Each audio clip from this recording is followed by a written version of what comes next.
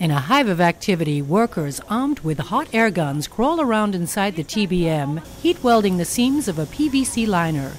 It is the first tunnel in the world to use a PVC T-lock liner embedded in the concrete segments.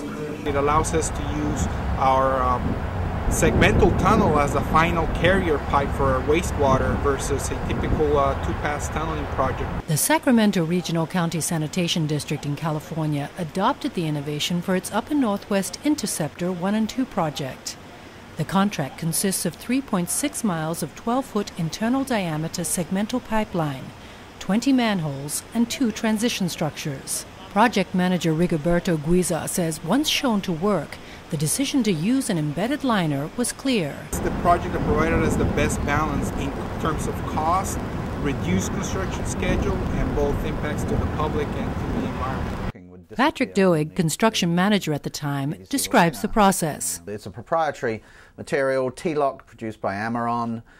So on the back side of the PVC sheets, there are these very small ribs, T's, T-shaped, and that material is laid in the base of the segment mold, and then when the concrete is poured, it surrounds the T's, and that's what holds the liner into the concrete.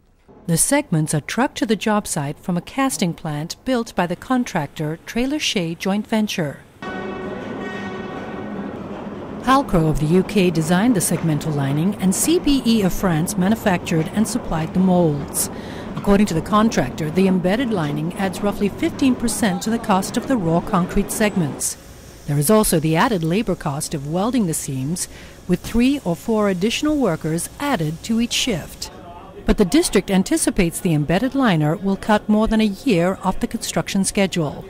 You want it 16 down? The TBM was designed and supplied by Robbins with special EPB technology by Mitsubishi of Japan for the Robbins Company. We sat down with Traylor Brothers as a team and we designed the backup to accommodate this plastic liner. It allowed them working areas on the backup to do this welding of this plastic liner.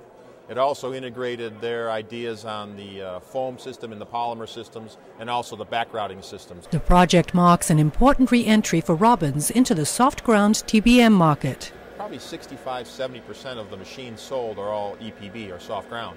So Robbins is known as a hard rock supplier. What we're trying to do is expand into the soft ground market. We're very pleased with the TBM's performance. It's been performing as designed. The ground conditions along our alignment are mostly sands and clays. We do have a high groundwater table, but based on the tunneling rates that we've encountered, they haven't been an issue. Throughout the excavation cycle, workers weld the joints in the crown of the tunnel on a dedicated platform immediately behind the muck discharge. Below, welders working in a constricted space directly behind the erector have a small window to complete their joints before the trailing gear moves forward to cover the seams. And it's solid. Inspectors on each shift use a putty knife to test the welds to make sure every inch is sealed. Name and initials, and it's okay. There were concerns around that the equipment might cut up the liner, and that really hasn't been the case. Mostly where the contractor is pinning anything to the segments, he's putting rubber protection underneath the steel, for instance with the utility hangers, with the track, with the supports for the conveyor. And so there are holes drilled through the liner, but we're seeing very little in the way of incidental damage to the liner. When excavation is complete, the contractor will go back and patch any holes in the lining before the final spark testing. We've managed to save money in a couple of areas on the project.